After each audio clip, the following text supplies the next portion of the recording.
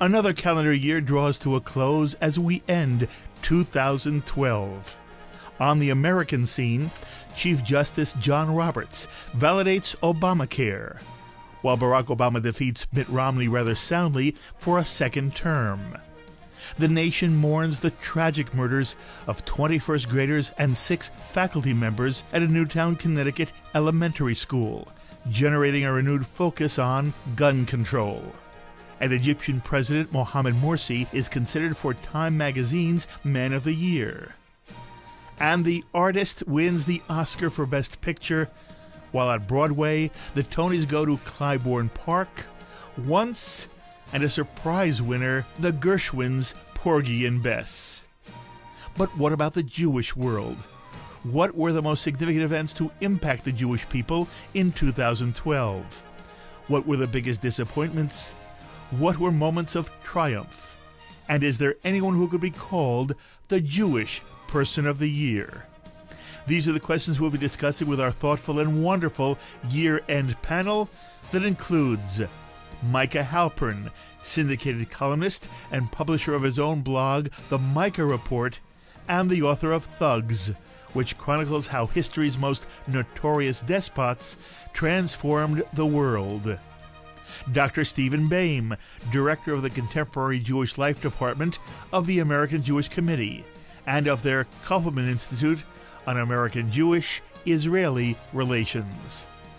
Neal Sher, an attorney in private practice in New York, who is a former director of AIPAC and the former head of the Justice Department's Office of Special Investigations that hunted Nazi war criminals. And Susie Rosenbluth, the outspoken editor of the Jewish Voice and Opinion, a monthly journal promoting classical Judaism. All joining us this week on our year-end L'Chaim Roundtable.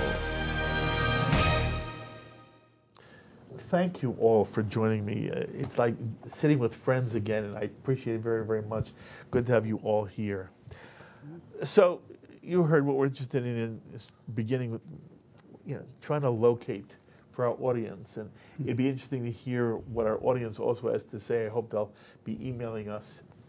What were the most significant events of 2012 from a Jewish perspective? I emailed all of you and sort of asked you to think that through, and I'm very anxious to hear whether you disagree, you agree. But Mike, I want to begin with you. As you look back at 2012, from the Jewish perspective, the most important event of 2012. Well, there's always a problem in having these discussions, and that is that we always sort of remember the most recent things. Yes. And so that's a sort of a trap. And I tried to break down that trap and break away. And the reality is that I couldn't, because the 2 most important events of the year, for me at least, was the UN resolution to change the status of the Palestinians to member non-statehood in the United Nations, and then before that, Operation Pillar of Defense. Those are the 2 major issues that really struck me in the course of the year. Let me interrupt you. They're on my top. They top my list, but I'm curious to know: do we all agree, or did any of you have another event in 2012 that you thought was more important than either the UN vote or Pillar of Defense? I hope that your reason, I'm not sure your reason for Pillar of Defense was mine. Yes, we'll discuss that in a minute. Okay. Why? But would you have said that that was number 1 or 2? I would have said culminating in that, because I thought it was the development of Iron Dome. Iron Dome, okay. Well, Steve? I don't disagree at all in terms of the overall importance. I think that in terms of the internal Jewish agenda, the release of the New York City Jewish Population Study has enormous implications for the future of the Jewish community, in many ways much more long-range implications. That's fascinating. So in that sense, I can't say I don't say I disagree, but I think we need to expand the list a little to think in terms of what will affect the future of the Jewish community. Okay. But I want to make sure I understand. If I had started with you, I would have started with both the Gaza war, mini-war, if you will, and the UN vote. you would have also. Yeah. Neal? Yeah, I agree completely. I think the significance of the UN vote and the Hamas or the Gaza violence and the war is significant in a greater context. It's not just those two events, it's what they represent, because I think there is tremendous significance for the future. And I also agree with Steve in terms of the demographic study that recently came out. I think that has very significant long-range impacts in the diaspora in this country. I am thrilled you raised it, and we will pay attention to it. I come back to you now, Micah. Yeah. As Susie says, the question is why? For you, give me a capsule of why you started there with the UN vote. You said the UN vote first, Yes. even before the Pillar of Defense. Yeah, I said the UN vote first. I've got to tell you that in doing research on this, I actually tried to figure out what else happened in the course of the year. And I went to the Google site Zeitgeist, which sort of gives you which was most Googled, which item was most Googled, period, Yes. in the year 2012. And the most Googled item in 2012 was Whitney Houston. So get Her that passing. right, exactly. So that's sort of the context Okay. in terms of what we're talking about, some really serious things, whereas the rest of the world might not be as googly sensitive as we are. Okay. That said, I put the UN piece first because I think it was a much broader issue. It touched to the breakdown of Israel's diplomatic ties in the world, the United States issues specifically with Israel, the connection that was there. It placed a serious challenge as to whether that Israel is the centerpiece for American Jewry. I think that it raised a lot of questions. How did it do that? Well, because a lot of American Jews said, what's the big deal Yes, that's right. about this? And if that's the case, there was a major challenge to the centrality of Israel. Okay. And we saw that with regard to B.J. B'nai Jeshurun's announcement about this. It really shook, I think, really shook the foundation of what I was assuming and hoping for the future to assume was an almost inextricably connected part of Judaism in the Jewish world. As succinctly as you can, if there are viewers watching right now who don't understand, so what's the big deal? They are not a permanent member of the United Nations, they're not a formal state. If it's simply a symbolic recognition, why is it such a big deal? It's a big deal because fundamentally it's spat in the face of Israel, of the United States, and of a negotiated settlement. That the reality is that in order to move anywhere, you have to have the two parties sitting together. And this was exactly the opposite. Do you feel the same? Was it spitting in Israel's face, and does it in some way get in the way of the possibility of negotiations? First of all, in terms of the actual spitting in the face, so to speak, I heard that almost directly, I think, from Prime Minister Fayyad. We met with him in July, a small meeting with university presidents that I take over to Israel. And he said, given that negotiations are going nowhere, we have no choice but to go to the UN. The symbolism of November 29th, meaning Yes. that that's the day of the famous UN vote in 1947. So in that respect, it certainly is spitting in Israel's face. It's a way of saying we'll never get a state out of negotiations. Therefore, we're just going to engage in unilateral declaration coming from the sanctioned by the United Nations. In terms of its practical impact, I think it's probably threefold. Number one is the very tangible issue of the bringing Israel to account before the International Court of Justice. Yes. So in that sense, the International Criminal Court is a propaganda setback for Israel. And I want to make sure, again, everybody understands. Although they are not a permanent state member, by being elevated in status, they have now the right to participate in any UN commission or organization, including taking any issue to the World Court. It doesn't mean they will, but they can. Exactly. And that's your point. Exactly. And So- that means they could bring Israel or Israelis to, in some way, charge them with crimes at the International Court. But they can't. Israel does not recognize the court, and the court That has doesn't mean juris- they but can't. They can. They can do it anyway. They've been yes, doing they it. can. They can. And But they Israel could, doesn't but they recognize couldn't it. do it People are before trying to this vote. abstention all the time. I think. Exactly. I mean, it doesn't mean anything. That's the tangible impact. What I'm actually much more concerned with is two other issues. Number one is that simply in terms of the international stage, Israel lost what we call here the moral minority. In entire Europe, the entire continent, only Czechoslovakia. Czechia, no. I'm sorry, the Czech Republic, you're right. Only the Czech Republic voted with Israel. The fact that there were abstentions, I guess, is better than voting against. But the bottom line is that we lost the moral minority in this respect. So in that sense, it's a propaganda setback for Israel. It's a statement, if you will, towards the greater delegitimization of Israel internationally. Lastly is the issue Micah raises, that B'nai Jeshurun is very troubling to me because... Explain what happened there. Okay, B'nai Jeshurun as a congregation gets 2,000 people on Friday night. It really is considered to be the poster child for Jewish renewal. It involves some of the most passionate, committed Jews that I can think of. In that respect, it's a synagogue that really requires every bit of encouragement. And their rabbis are wonderful. And their rabbis are wonderful. The UN vote was taken. Again, the immediate reaction in the circles that I traveled in terms of the Jewish establishment is that this was a very bad day. The only saving grace probably was the speech given by the Israeli ambassador, Ron Persor, which I thought was a brilliant address. But did you like Susan Rice's speech? Yeah, I did actually. Yes, she was also good. It was quite good. But the dominant reaction in the circles I travel with was one of sadness, mainly because of the issue that no one expected Israel would win, but we did expect the what I call the moral minority, if you will, to stand with us. And who would have been in that moral minority? Oh, basically all of Europe. Western Europe, certainly. Western Europe, You yeah. expected Britain? Yeah. France? Absolutely. Germany. Germany was perhaps the biggest disappointment. Major because, disappointment. Germany's Italy record also. on UN Israel-related matters has been extremely good Yes. for many, many years. That said, immediately what happened is that the rabbis of BJ, B'nai Jeshurun, issued a statement that by any charitable interpretation would be called cheerleading for the vote supporting the Palestinian Declaration of Independence.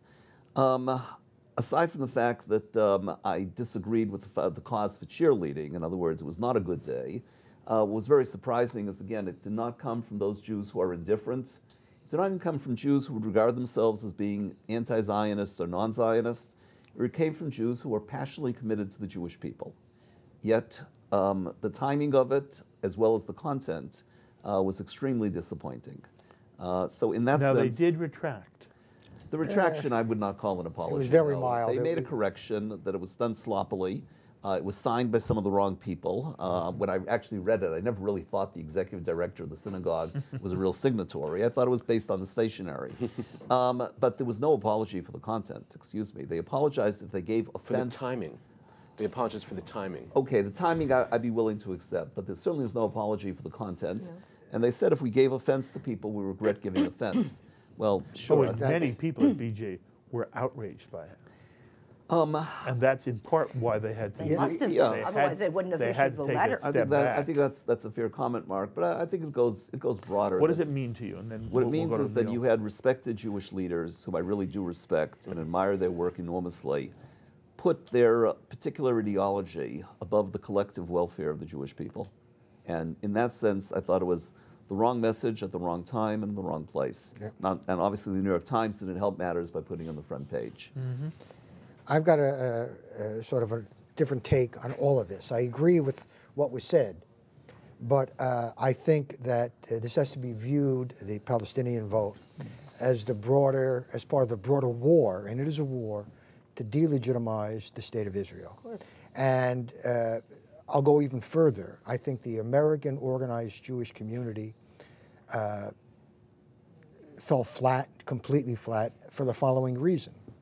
That even though the United States did not vote for it, the simple fact of the matter is President Obama and his administration could have very easily cut this off at the knees. This is not the first time. Could they have? Absolutely. In the General Assembly. Listen, in the GA, let me explain what happened. Years ago, under, I think it was Reagan and Bush 1, it would have been Arafat, was making the same noise to elevate the status of the PLO to what just happened a few weeks ago. And the respective administrations made it very clear in public statements that if that happens, the U.S. will cut off funding, period. And guess what? The issue was never raised. Obama should have said the same thing. Rice should have said the same thing. They didn't. And one reason they didn't, I believe, is that American Jewish leadership, including my alma mater of AIPAC, did not push them.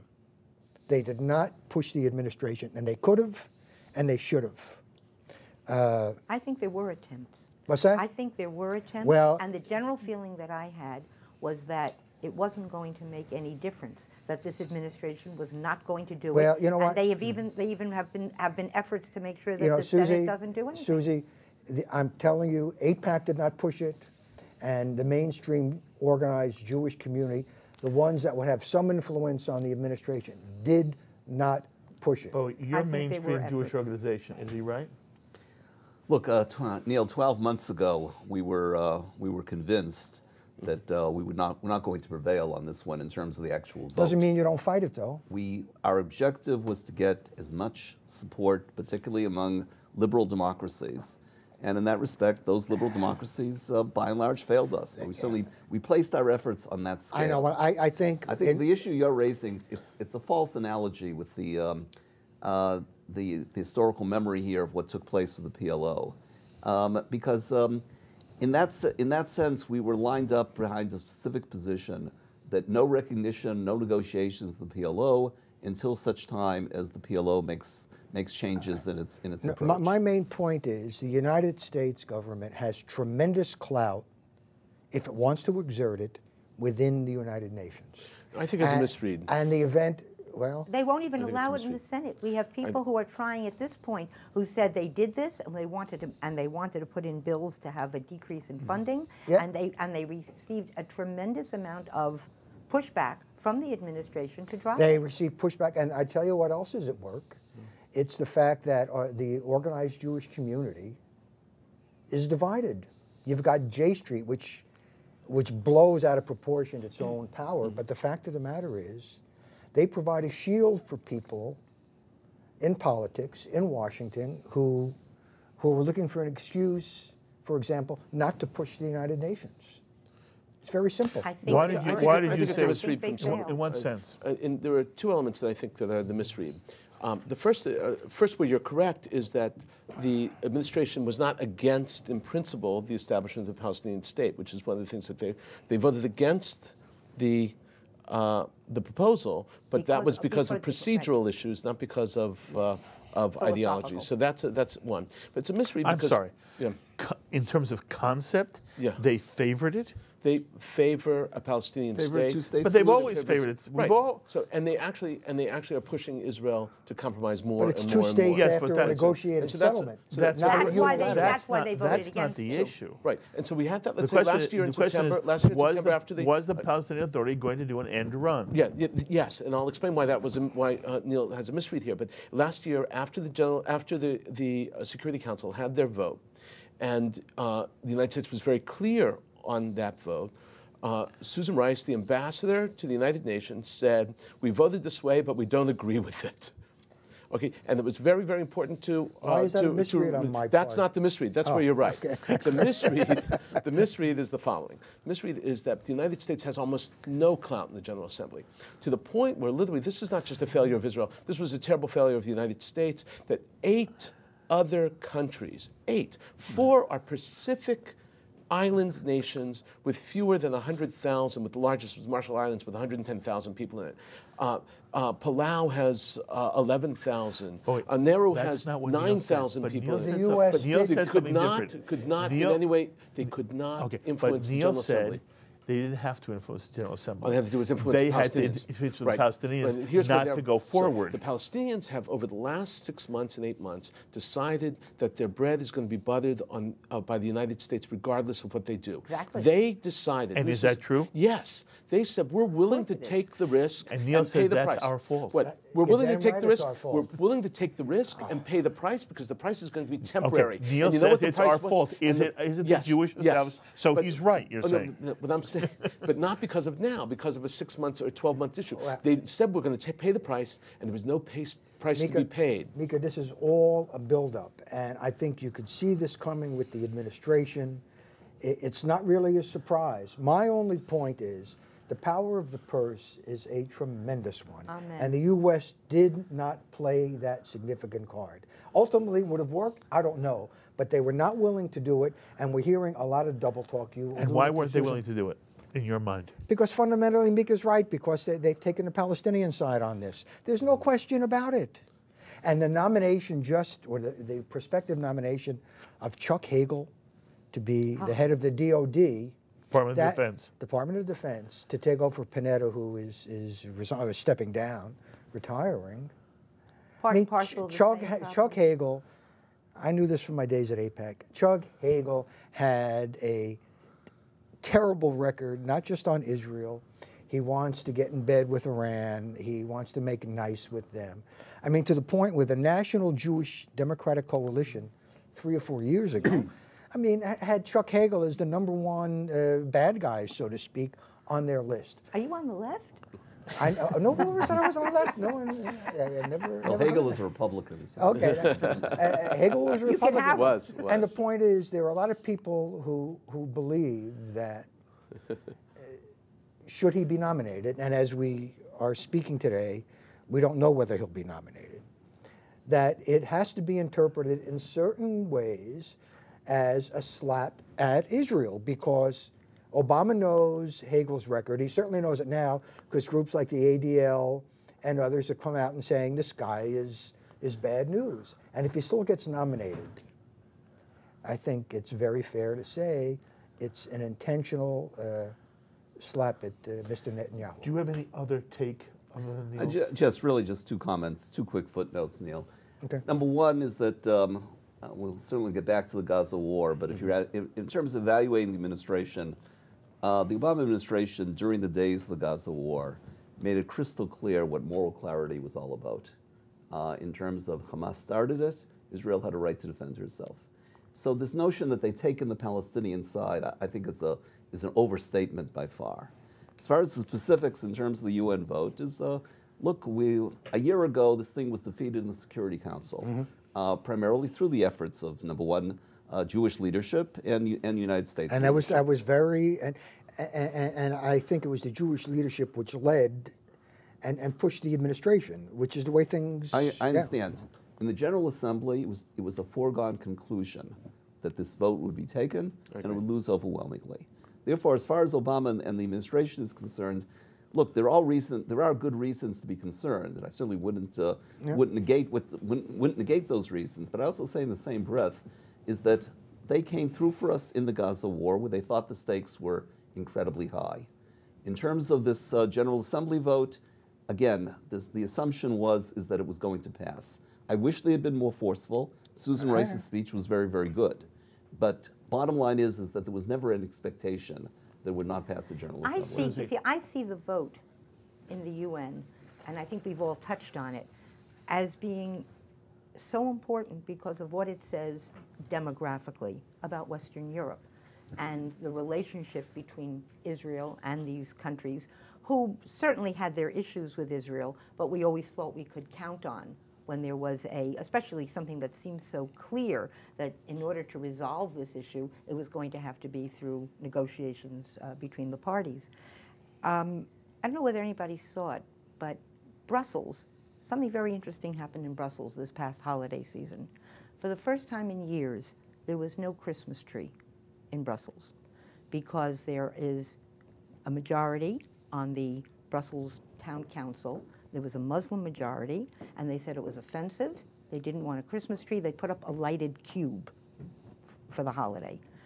And I think what we're seeing in Western Europe, and I think it's something that has to be recognized, is philosophically, certainly there's a tipping, but I think there's a demographic statement that's being made. And I think it was simply a continuation of what we're seeing. As far as the United States, the United States right now, I mean, for political reasons, they supported Israel and took the side that made sense. As you said, it was certainly not that they disagree with a Palestinian state, but they didn't like the procedural effort. It should have been done through negotiations. But there's been a real effort by the administration to make sure that there is no payback for it. Everybody was furious at UNESCO when UNESCO recognized the Palestinian Authority as a full member, and there were all these efforts, we're going to cut off UNESCO, and we're not. Nothing. The money has Nothing come happened. back. Yeah. The money all came back. I spoke to a number of Congress members who said there was nothing that could be done.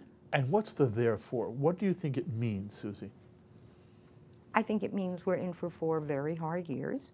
I think we've got an administration that, well, my own feeling is that we have an administration that is not going to be particularly pro-Israel. I think Hagel, as we said, we don't know if he's going to be our next Secretary of Defense, but there certainly are enough trial balloons out there. I think that we're in for 4 very difficult years. Okay. I think those of us who were worried about it before the election were correct to be worried, and I think now we're going to see the fruits of that. Okay. There's so much to cover that I want to sort of go on, but I want to ask one more question, and we're going to start with you, Neal. I want a simple declarative sentence, and just play the game with me. On a scale of 1 to 10, how bad is the vote for Palestinian observer statehood in the UN? And in one sentence, what do you think the most serious result of it will be?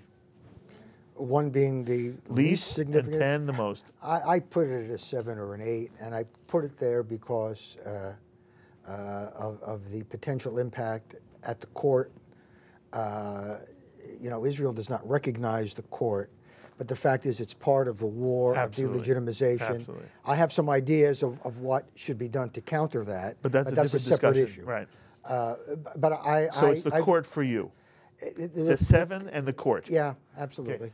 What's the number, and what's the worst thing that you fear could happen? Again, 7, 8 is the right number. The court is the most critical issue, but I also think I'd have to add on to that this is a major setback in terms of the negotiating process, or the absence of a negotiating process. You're worried it will hurt negotiations? It will allow negotiations to go nowhere. Now, they're probably going nowhere anyway, but here's where I really disagree with Susan. A 2-state solution is not something simply that the United States government wants. It's something that I think the Jewish people require. For a variety of reasons, which we can get into. This is not a step towards a 2-state solution. It is not. It's Step not away. Because? Because the only way of getting a 2-state solution that Israel can all live with is the idea of direct negotiations, where people tell you point blank, we recognize Israel as a Jewish state. Why we want won't to there live be? together. I don't understand why there still will not be direct negotiations. Where will the borders be? What land will here? How you work on refugees? What about Jerusalem and the capital? What are you doing about security for Israel? Why won't those things still need to be negotiated? First of all, there's been nothing stopping negotiations for quite some time now. In other words, except the Palestinian unwillingness to come forward to demand a settlement freeze as a precondition. Essentially, the message to the Palestinian polity is that there is more to be gained by having recourse to the international arena, applying greater pressure on Israel. Exactly. Sooner or later, there'll be the abandonment of Israel, and then we'll have our Palestinian Very good. state. Okay, same question. What's the number, and what's the worst thing you fear? Well, I actually put the number much lower. I put the number closer to 4. And the reason I put the number 4 is because the reality is that there's no significant damage on the ground with the peace process, period. This is about the creation of the Palestinian state. It has not changed anything. Do you disagree with Steve? No, I don't disagree on the issue of the International Criminal Court and the potential damage But on the he international also level. believes it will. Yeah. It sort of empowers encourages them. on the part of the Palestinians. Right, it empowers them, but not on the in ways. It empowers them in ways which they were already moving towards anyhow. They want to do things independent of Israel. They've always wanted to do that. The United States and Israel have always tried to keep it together. So it's a 4. It's a 4. And the worst thing the worst damage that I see is not on the international level. I see it on the Jewish level. In what way? I saw, and I mentioned this earlier, the biggest damage I see is that it gives voice to people who to question Israel's right within the Jewish community. That suddenly the centrality of Israel and its importance is not a universal phenomenon within the Jewish community now, and that frightens me. And I think that has far greater significance, to me at least, than these other issues which are more procedural. Okay, and Susie? I was going to say 5, but when you said 4, I started thinking, you know what? I'll go with your 4. I'll second your 4. Yeah, I don't think on the ground, and I think that's going to make any difference, and I think that's one of the problems. Because I think what always happens for the Palestinians is that their expectations get raised, whether it's through some kind of rhetoric that's given, whether it's through something that happens here with this vote. And I think there's this kind of, oh, terrific, and then nothing happens, because nothing can happen. There's not going to be any change. I'm not so sure I would go along with you. I don't think, I'll say it, I don't think in our lifetime we're going to see a two-state solution. So I don't know whether it's good for the Jewish people or they want it or they don't want it. I don't think we're going to get there. I don't think we're going to get there because I think at the base level it is something that the Palestinians are not going to accept. I think what we saw happen when just recently, when Abbas made what was a very daring statement on Israeli TV that he wanted to see, I think, Sfat, but he wasn't expecting to be able to go back there and live. And I mean, the roof fell in on him. I mean, the criticism, I mean, someone said his life was in danger. He had to backtrack as best he could, and well, this was only my personal feeling. I'm not making a statement for the Palestinians in general. So we're not talking about backtracking at all on anything that the Palestinians have wanted. Let's not even go ahead to talking about recognizing Israel as a Jewish state, which there's no indication of that happening. If anything, the rhetoric seems to be even stronger. So that, do I think that the court will be a problem? I think it'll be a problem only insofar as it continues the demonization that we've seen. It'll get some publicity. Do I think that we're going to see Israelis on the dock in the international? No more than we've seen Americans. Maybe they'll be tried in absentia. I think it might be kind of interesting. Israel, because it doesn't recognize the court, isn't going to start bringing Palestinians there who might be guilty of mass murder. So I don't think we're going to start seeing that kind of tit for tat. Other people can. Maybe that would be an interesting idea. That if we saw some mass murdering on the part of the Palestinians, my goodness, is that what you imagine meant? that? That's what I meant. I have some ideas, but maybe for another time. Might be an interesting. I'd like to hear that. Okay, I want to ask the four of you to comment on another event. It does not rise to the level of either the UN vote or Operation Pillar of Defense, but for me it was very significant, and I want to know whether any of the four of you agree. It was the speech given by Khaled Mashal when he triumphantly returned after his exile to Gaza, and he gave this speech, which was quoted virtually verbatim in the New York Times, in which he said, "Palestine is our land and nation from the sea," he meant the Mediterranean Sea, "to the river," meaning the Jordan River, "from north to south. We cannot cede an inch or any part of it. We will never recognize the legitimacy of the Israeli occupation." He's not talking about the West Bank. He's talking about Haifa, Jerusalem, Tel Aviv. "And therefore there is no legitimacy for Israel, no matter how long it takes. We will free Jerusalem inch by inch, stone by stone. Israel has no right to be in Jerusalem." And then he also pointed out that they were going to kidnap other Israeli civilians and soldiers, just like Gilad Shalit had been captured. I read this and I say to myself, there is an enormous desire among well-meaning American Jews. I consider myself among them. I want to believe there is a Palestinian moderate leadership which might be developed, that the Jewish people and the state of Israel almost has a responsibility to do everything it can to foster a partner that would say honestly, we will live with you in peace. But Mashal gets up here and says what Jews inside the Jewish world have been saying all along. They really want our destruction. I did not hear an administration condemnation of Mashal. I have not seen the New York Times, while reported it, then softened the impact that it was supposed to have on the reader. And my own feeling is that if a Mashal can say this in public, and at the moment everybody's talking about some kind of cooperation between Fatah and Hamas, how does the Jewish world, and how does the world in general, believe that it is possible right now for there to be honest negotiations between Israel and the Palestinians for a two-state solution, no matter how much we would love to see that happen. Micah, to what extent do you think Mishal's speech is significant, or am I overblowing it? You're not overblowing it at all. And Khalid Mashal is an extremely important character, but there's some context that's important.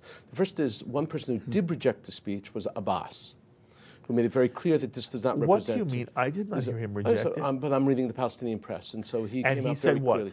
He very clearly said that we recognize the state of Israel and did. Not as a Jewish state, which is an interesting addition to that, but we criticized Mashal. Now, I need to explain something from the internal point of view, two extremely important elements. Firstly, Khalid Mashal was killed by the Mossad and was brought back to life in the following way. Now, this is important. So in you mean literally? He was poisoned. He was poisoned by a spritz in the ear by two Mossad agents. In Jordan, in Amman, Jordan. And in the process of that, the two Mossad agents, there were three Mossad agents there. Two of them were actually captured by his driver, who was a jiu-jitsu expert or something like that, which is a major embarrassment. They captured him. They captured the agents. Khalid Mashal went to the hospital and was dying, literally dying. In an exchange or in negotiations for the antidote for this poison, the two Mossad agents and the third were exchanged back to Israel, along with the blind sheikh, Sheikh Ahmed Yassin, who was supposed to be dying but didn't die for another 5 years until Israel killed him in the helicopter gunship. Now, what's interesting and important here is they gave the antidote, he came back to life, and gave him a whole new energy in terms of the leadership of Hamas. The next thing that's important to understand is that their objective in Hamas right now is twofold. The first that everyone talks about, and we're talking about that here, is the destruction of Israel. He made that clear. The second, which is actually primary now, is the destruction of the Palestinian Authority. And if there is, we're on the rise now of a near third intifada, which is happening in the Palestinian Authority right now. It's being engined by Hamas. Their objective is to oust the PA.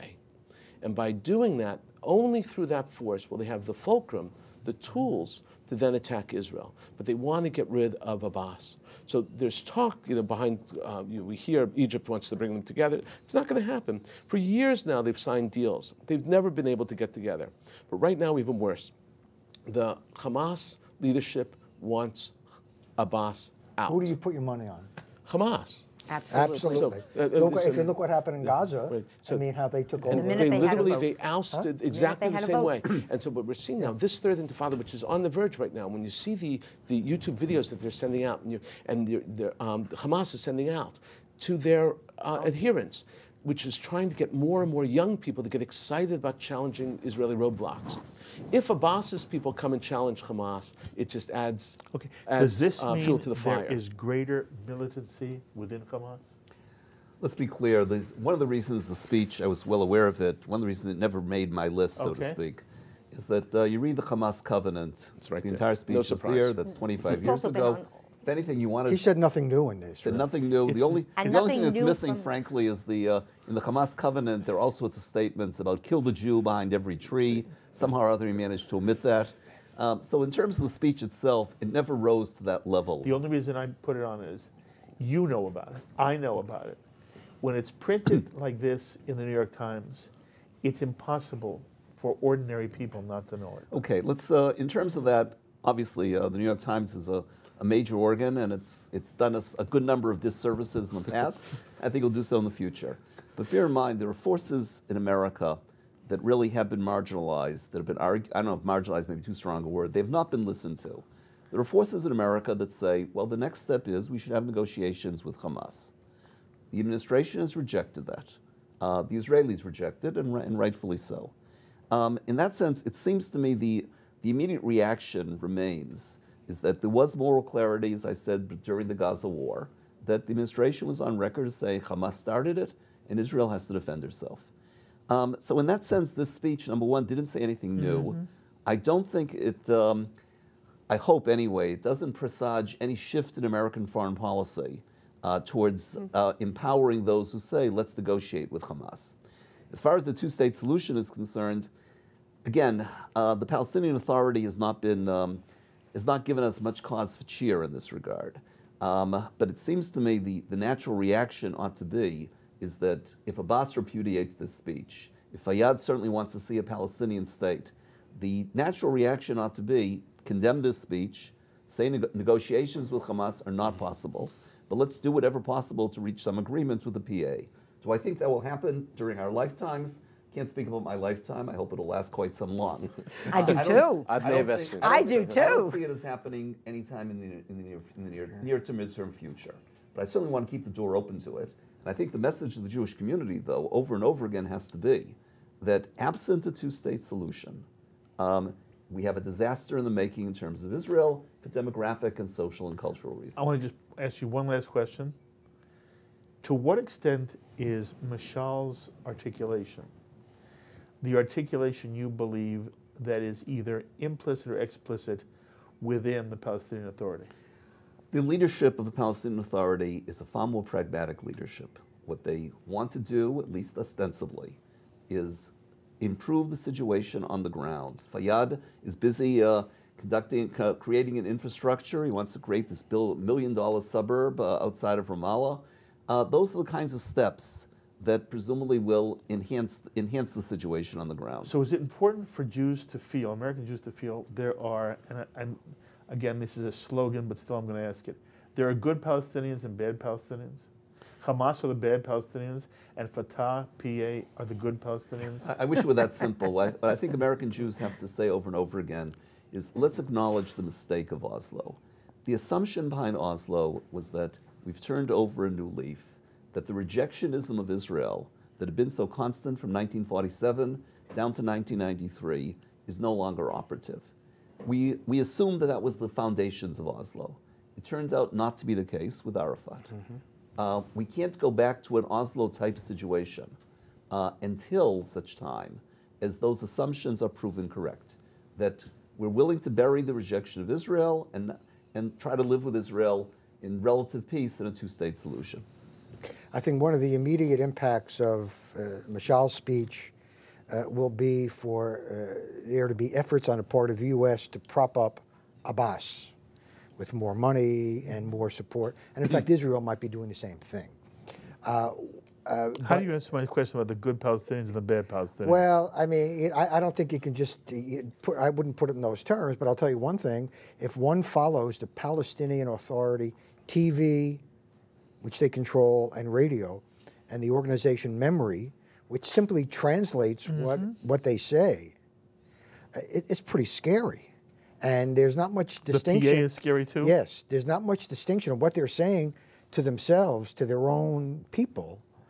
It's comparable to what Mishal's saying. And if I asked that of Steve, he seemed to say no. Are you saying to me that you feel that what Mishal is saying is in fact sentiments that are within the PA as well? Well, that's certainly what you're seeing on PA radio and TV and in their own publications.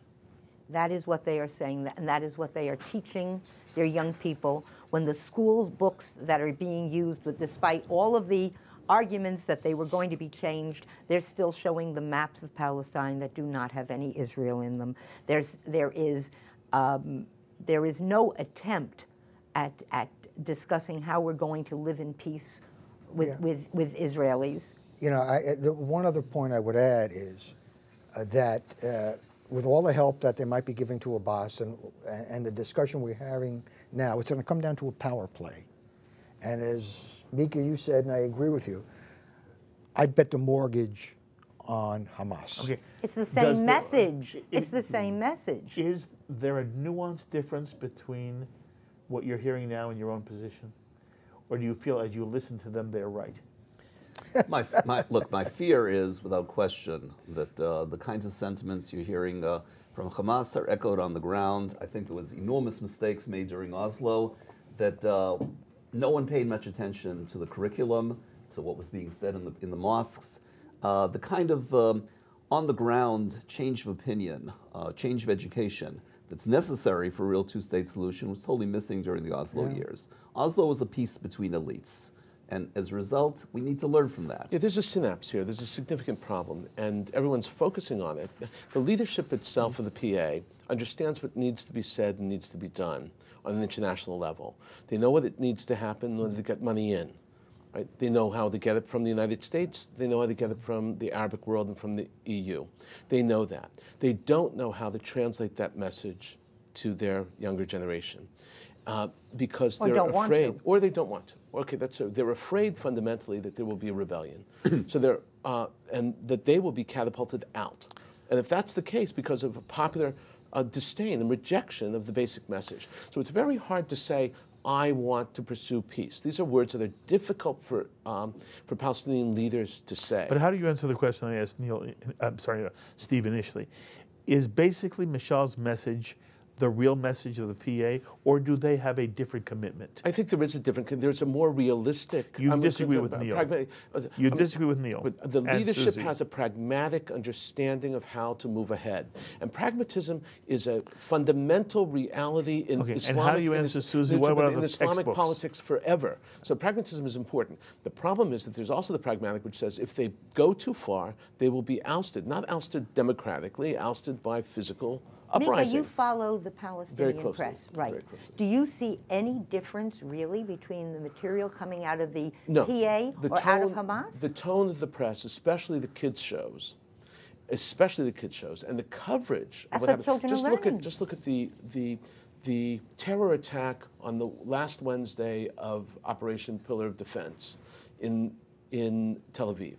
The way it was covered across the board in Palestinian press, whether it be in Hamas press or PA press, was almost exactly the same. A celebration of Israel's demise and the death, and really celebrating death. Thankfully, there were no deaths, there were just injuries. This was a celebration I want to of squeeze death. one more issue in before we have to pause.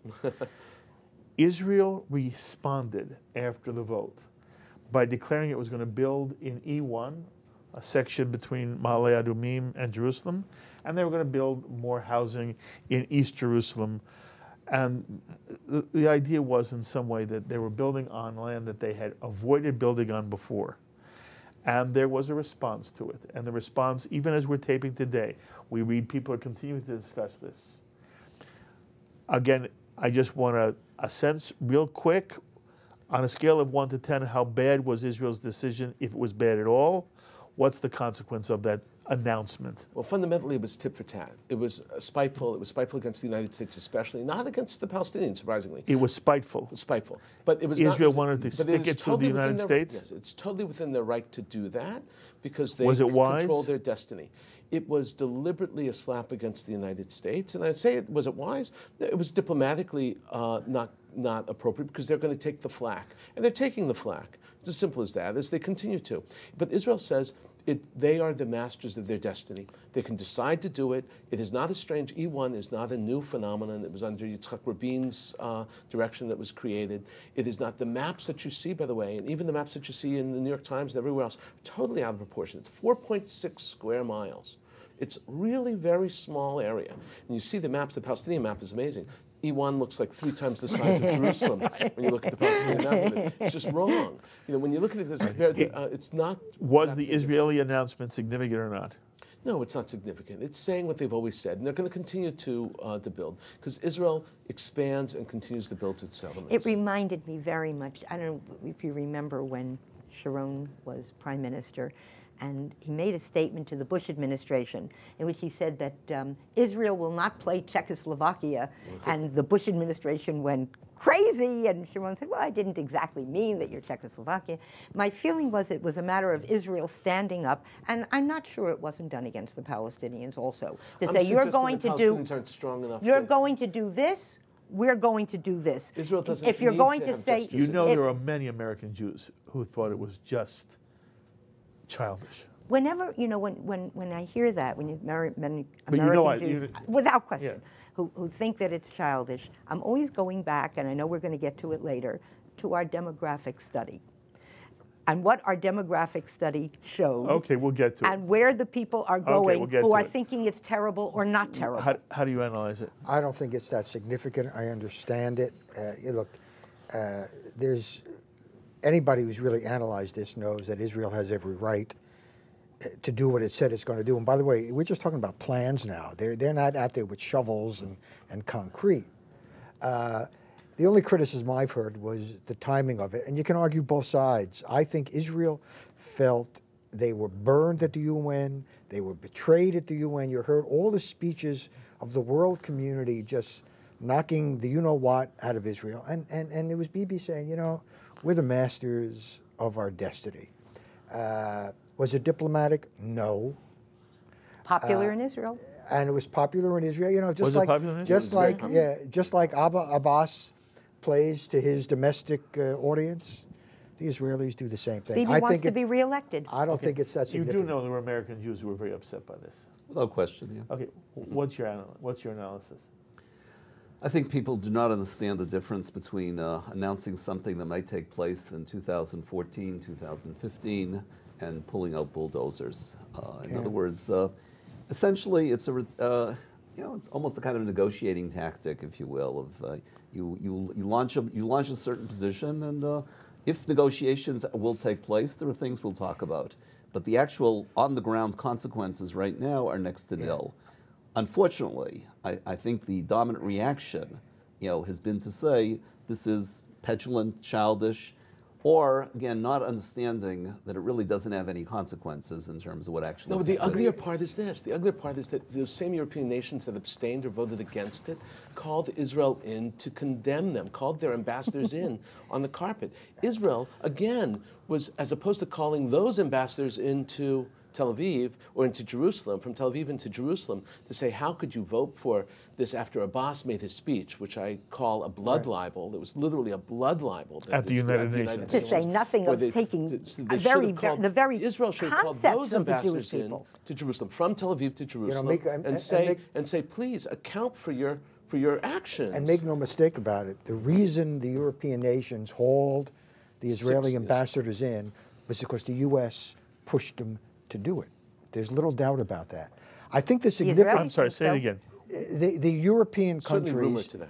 Well, I've heard. The Israelis really believe it. I know. That it was that the Americans, who were really irritated at what Bibi announced, because it was a slap against America, got the Europeans to put the squeeze on the Israelis. But I think one of the significant aspects of this whole issue is it puts into focus what's really going on.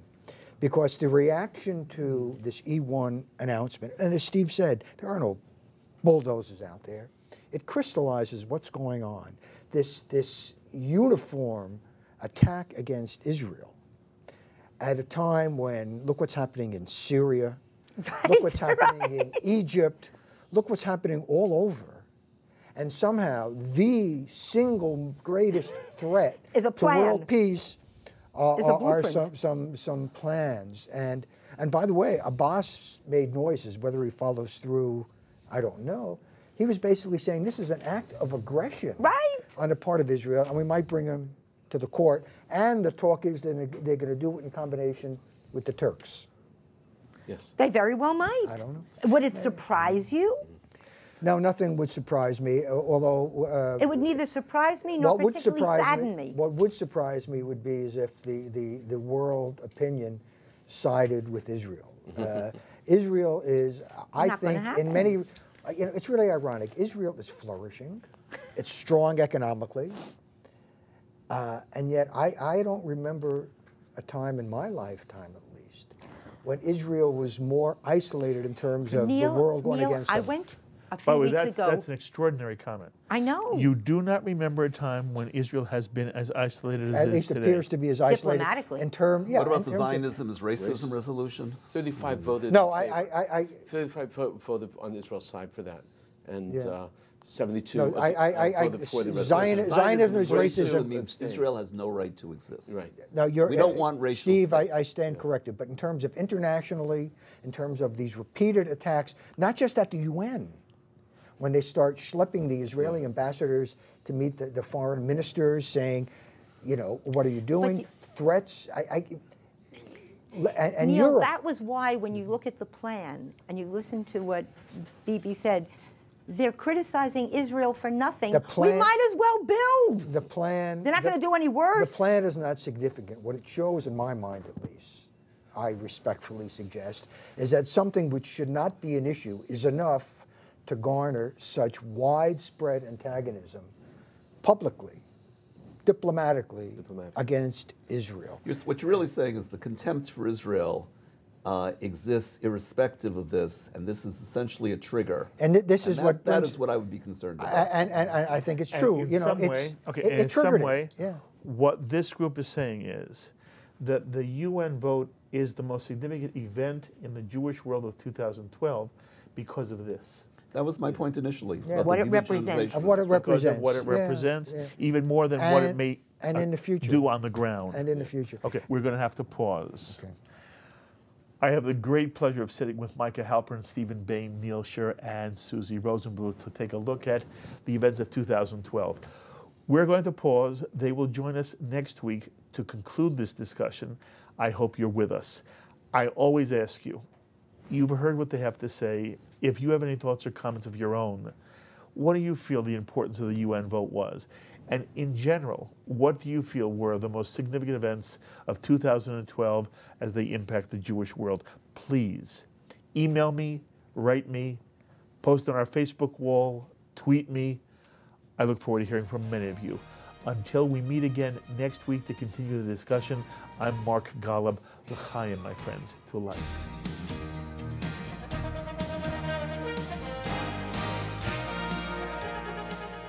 We would be pleased to send a complimentary DVD of this program to anyone who wishes to support Shalom TV with a tax-deductible gift of $36, double chai or more, to the nonprofit organization Jewish Education in Media.